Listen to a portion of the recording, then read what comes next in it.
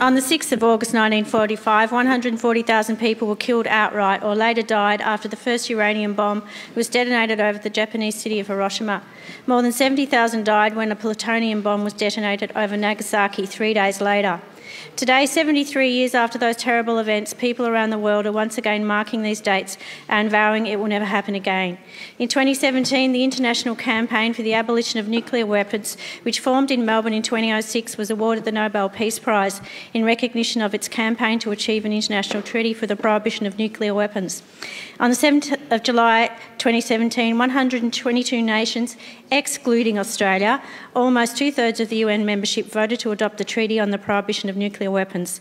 Once it enters into force, the treaty will prohibit nations from developing, testing, producing, manufacturing, transferring, possessing, stockpiling, using or threatening to use nuclear weapons, or allowing nuclear weapons to be stationed on their territory. Since then, 14 nations have ratified the treaty, including New Zealand on the 31st of July this year. Along with many parliamentarians around the world, I have signed the parliamentary pledge for the prohibition of nuclear weapons. The abolition of nuclear weapons is a global public good of the highest order and is an essential step to promote the security and well-being of all people.